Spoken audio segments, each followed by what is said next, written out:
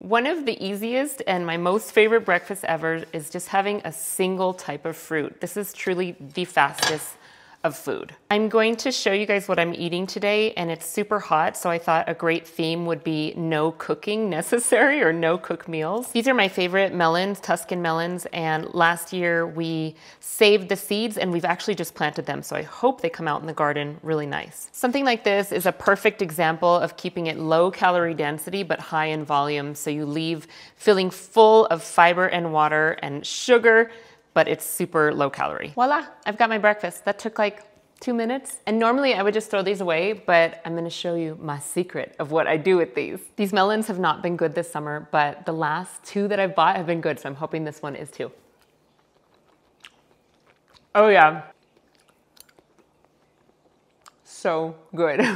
So I want to share this with you. This is called Wrinkle, and it is a composter that we've been using here now for about a month. So it always bothered me how much food waste we had, and with this indoor composter, I'm going literally from the garden to the kitchen and then back to the garden. It's like a full circle, and it's making me feel really happy about our choices with food. So I've really wanted to compost for a long time, but it was always really messy or smelly, or we tried this thing at the back and then some bears got into it. It was just a mess. And so with all the new gardening project that we were doing, I decided I wanted to try it again, and we chose Wrinkle.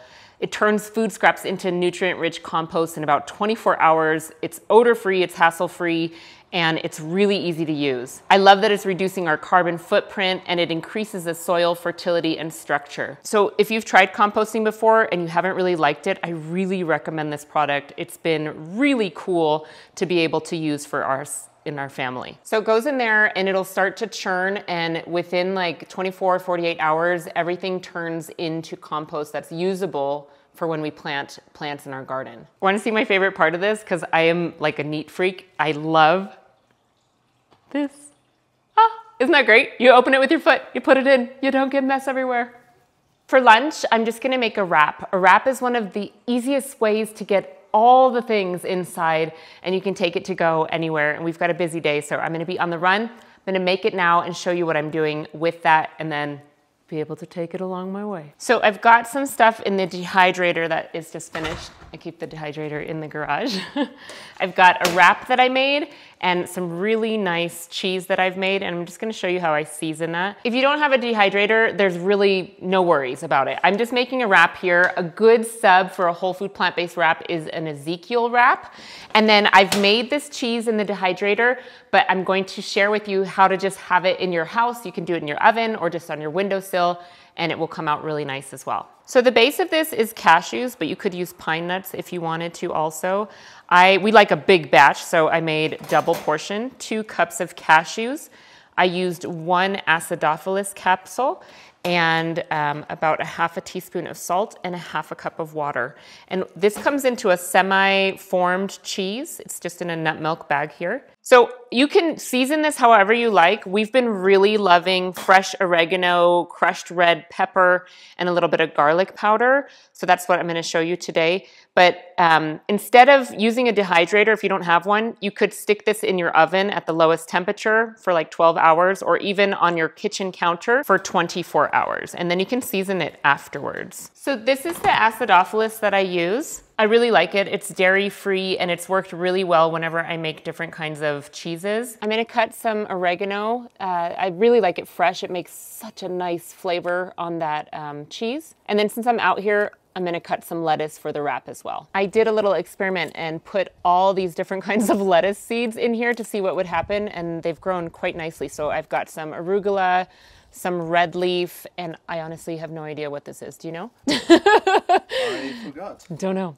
And I did the same thing over here, but the only thing that grew was mustard greens. Oh, I just love the color of this. Isn't nature amazing? That's so beautiful. Okay, so back to the cheese. I'm gonna put a half a teaspoon of a mild red chili. I honestly don't know what this is. My friend gave it to us, and that's what it said on the bag, mild red chili. Then I'm gonna go with a teaspoon of garlic powder. I'm gonna add a tablespoon of nutritional yeast. I'll mix this together, and that's really the base of it. And then what I'm gonna put on top is some crushed red pepper flakes and those oregano leaves. I'm just gonna add a tiny bit of salt after tasting it. I realize it needs a little bit of salt. If you're a salt-free person, then obviously don't add this. Now you could put this in some kind of spring form and then stick it in the fridge, but we just aren't fancy here, and I'm just putting it in like a Tupperware container. And then that way we can just grab at it whenever we want it. So right on top, come on over, Kris, so I can show. And then I just like to sprinkle crushed red pepper flakes on top. I know this seems like an exorbitant amount of these, but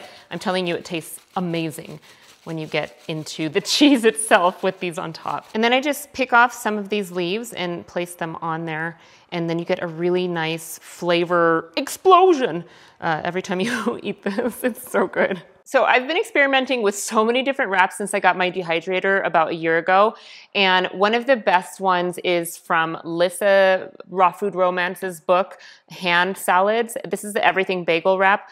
It's probably my favorite one. A lot of them just fall apart, but these don't. So I'm gonna take a tablespoon-ish of that cashew cheese sauce, and I'm gonna just spread that around. Next, I'm just gonna lay all that lettuce down that I cut from earlier. I'm gonna add some sliced tomato. Obviously make this your own if you're doing this in any kind of wrap. I like these wraps because they're huge. Add some red onion, and my favorite, the hot and sweet jalapenos from Trader Joe's. I just feel like these add so much to my salad and wraps. And I'll do some mustard on top and a little bit of black pepper. Okay. Go for it. Okay, then you just wrap it like a burrito. I'm pulling this back and tucking the sides in, and then wrapping. I have a little rip in there, but shouldn't matter too much. And then I'm just gonna cut this in half, and I'll show you what it looks like on the inside. Isn't that beautiful? Completely grain-free and delicious. It smells really good. You guys want some? Let's give it a taste. Flavor explosion. Typically, I eat this along with extra lettuce as I go. It's so delicious. Oh my gosh, try this. To go along with the no cook theme for the day, I'm going to be making like a Mexican-inspired salad with some fresh corn that I'm just gonna chop off the cob, some black beans, which I have down there, and a really creamy avocado-based dressing. So let's make the dressing first. So I'm gonna use a whole avocado to make this dressing.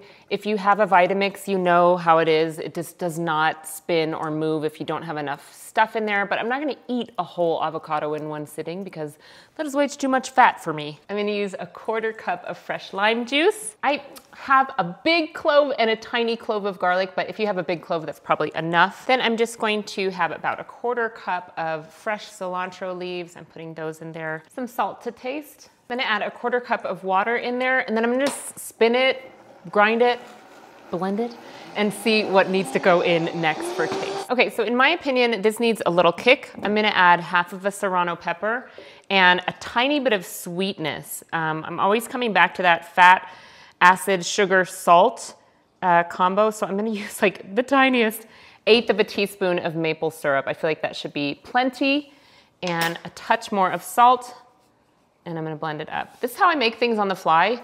I'm just tasting as I go. Okay, so let's see if that made any difference. Yeah, that's what was missing. A little kick, a little sweet. Okay, let's assemble the salad because I'm pretty much done. No cooking necessary. I'm just going to get these corns out.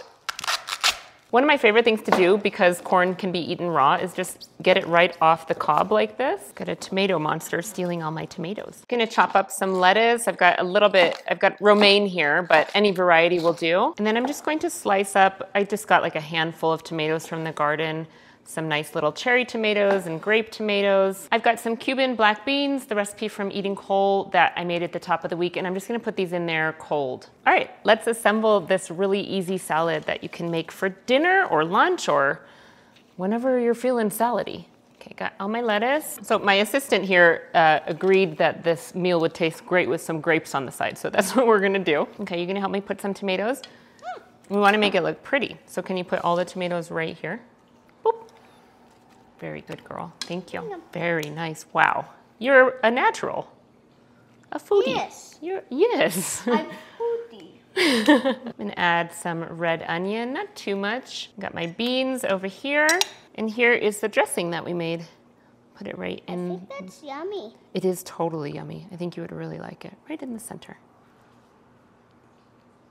Does it taste like avocado? Or is it too spicy for you? It's not spicy. Is it good? Yeah. So what's amazing to me is normally I would just throw this away, but I've been composting stuff like this now and it's not wasteful at all. So thanks to Naya's suggestion, this is actually what I would really eat. I would start with some grapes to keep full and get some nice sweetness. And then I would move on to some salad like this. This is really easy if you were going to like a party or something like that, to make the elements ahead of time and then just throw it together at the party. Perfect for summer when you just don't want the heat. I mean, I can feel it right now. It's really hot in here and I don't want any stove going on right now either. So easy. I'll leave this recipe and the others down in the description if you're interested in recreating these this week for yourself. And if you want to try mess-free composting in your own home, I'll leave the link down to Wrinkle in the description. Thank you guys for watching. I hope you enjoyed these really simple recipes. I'm trying to keep it so very easy and so very simple for you because I know that's what you want. I'm wishing you all the health and all the wellness, and I'll see you in my next video. Bye.